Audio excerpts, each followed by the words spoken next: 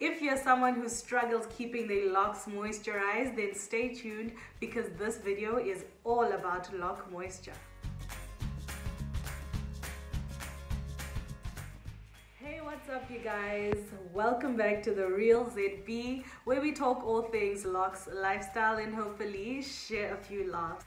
So you've probably heard this being said a lot in the lock community or in the natural hair community at large, that moisture is important, and you're probably sitting there wondering why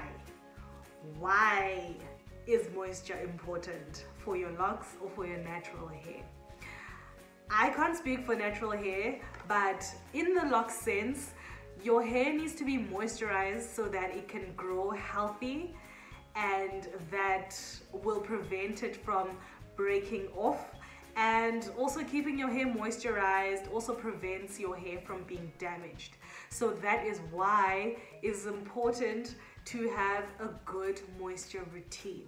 There's this misconception, right, that the longer your hair gets, or once your hair coils, you tone down the maintenance of your locks. But this couldn't be further away from the truth, because the truth is, the longer that your hair gets and the more voluminous that your locks get, the more pressure that it puts on your roots and on your scalp, the more that it weighs down. So you can see that when your hair starts to hang, it's going to weigh down on your roots.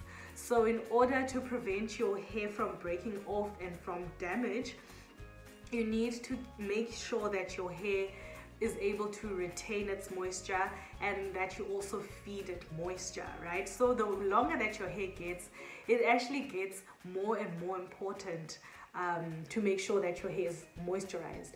Also, the hair that is at the bottom, which is your tips, it's the oldest hair that you have on your head.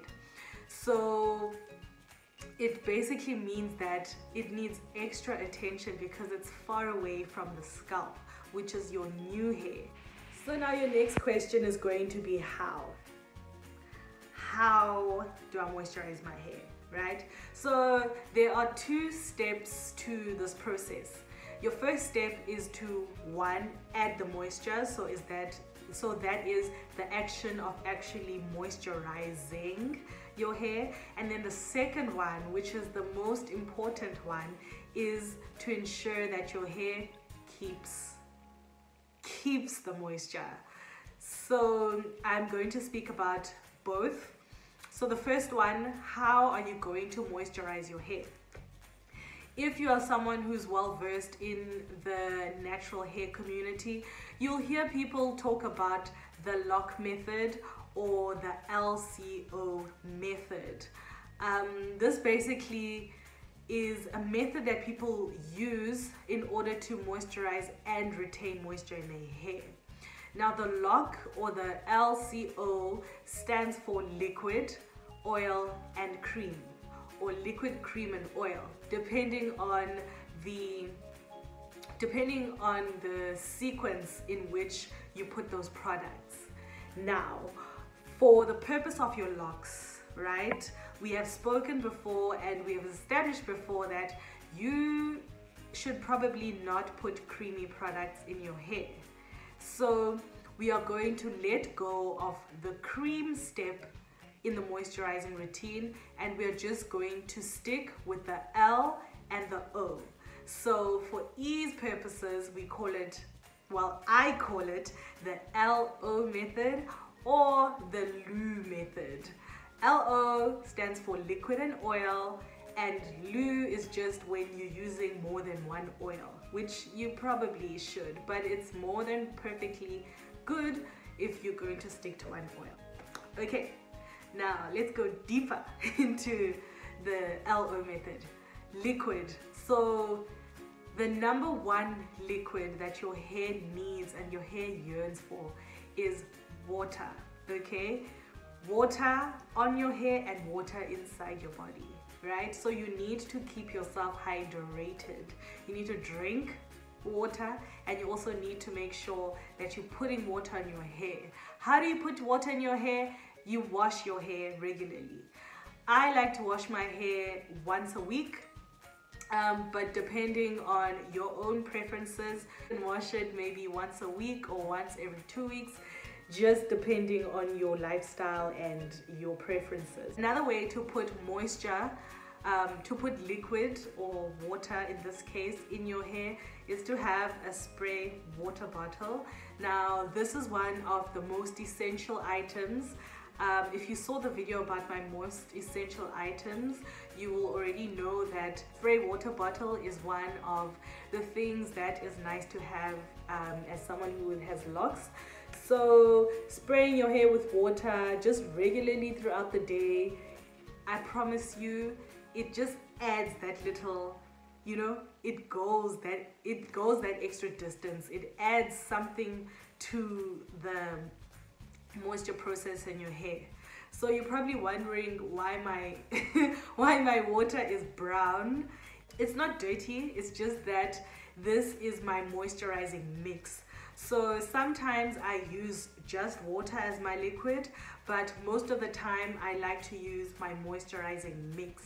So in this moisturizing mix, I have mostly water, and then I put some of this aloe vera juice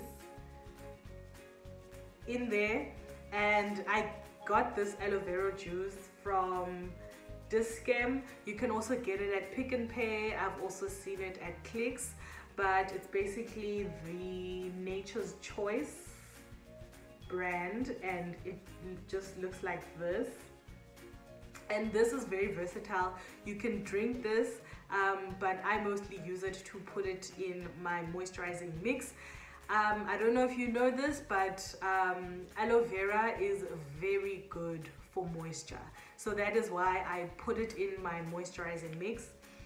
And then I also put in here a few drops of tea tree oil. I actually have a video on all the oils that I have used and I've loved, and also their properties. So you already know, if you've watched that video, that tea tree oil is an oil that aids in moisturizing. So it penetrates the hair, it penetrates the hair shaft. So yes, that's why I put it in with my water, so that, you know, it can go deep. It can go deep and penetrate into my hair shafts and make sure that my hair is nice and moisturized. So this is this moisturizing mixture. Again, it's up to you, it's your preference. You can put whatever liquid that you want in here. Another liquid that is very good for locks is rose water. They sell it at Discam. They normally run out of it, but if you see it, then that is also a nice option that you can use to moisturize your hair, right? So that is the L in low or loo. I don't know what I'm gonna call it yet, the low or the loo method. Those are the liquids that you can use. And then, as I said before, the second thing that you want to do is to ensure that you are keeping the moisture in your hair, and this is where your oils come in. So in this video up here, I basically tell you all the oils that I've used, and I tell you the difference between oils that aid in moisturization and oils that seal in moisture. So for the second step of your low or loo method, you basically want to be using an oil that is going to seal the moisture. So all of those oils that I mentioned in that video that as sealants, those are the oils that you're going to use in your second step or your third step if you're using another oil. In your second step of the low method, you need to make sure that the water that you have put on your hair, or the liquid that you have put on your hair, is sealed in, so that your cuticles don't open and let the moisture out. You need oils that are going to actually act as sealants. If you want more examples or just more information on what oils or which oils will act as a sealant, then go down to the description box below, and I will link the video also in the cards, so that you can go back and see what oils to use at which step of the process. Okay, so those are the 2 steps that I use to moisturize my hair and to keep moisture in my hair. And I get a lot of questions about conditioner. Should I use conditioner on my locks? Is conditioner bad? Is conditioner gonna cause buildup in my hair? And the truth is, I know in the lock community, conditioner is like a very taboo topic. Like, people don't want to talk about conditioner. We want to act like it's not there. But let me put your mind at ease, right? Conditioner in itself is not a bad thing. It doesn't mean that you don't. Well, this is my personal experience. There's no rule written down that says you must never use conditioner. However, if you do want to use conditioner, you should proceed on the side of caution, because the conditioners that I've seen on the market are more suitable for other types of hair and not locks.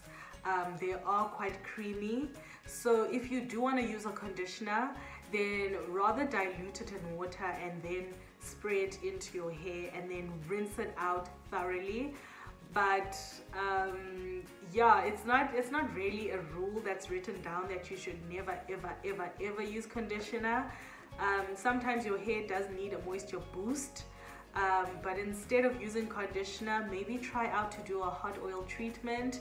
I do have a video where I do a hot oil treatment, so maybe try out and see what works for you. But if you do want to, if you do want to use conditioner, then just know that, yeah, just proceed on the side of caution.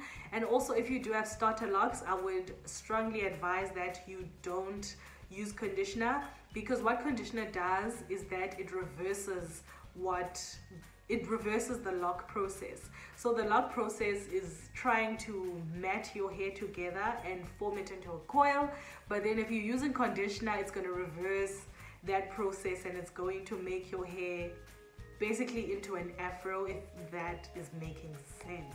So it's going to be working against what you're trying to do, specifically for starter locks, because as a starter lock person, you are trying for your hair to form into locks and coils. So rather not use conditioner until your hair is mature enough to, to stand its own ground. But yeah, conditioner, use it or don't use it. I would love to try using conditioner, but I will try for you guys if you want. I haven't used conditioner in my hair before, especially like if you're someone who likes to dye your hair or to color your hair, then conditioner does give you that extra boost of moisture and protection from damage. So it's not all bad, and I would really love to try some good conditioners. But yeah, as I said, make sure that you are diluting it with water so that it's not all of its creaminess on your hair, because it might lead to buildup. If you would like to see a video of an in-depth moisturizing routine, so this is where I actually go ahead and show you everything that I'm using and how I use it and when I use it, then please give this video a big thumbs up. And while you are here, subscribe to my channel if you haven't already, and I will see you in the next video. Thank you so much for watching, guys. Bye.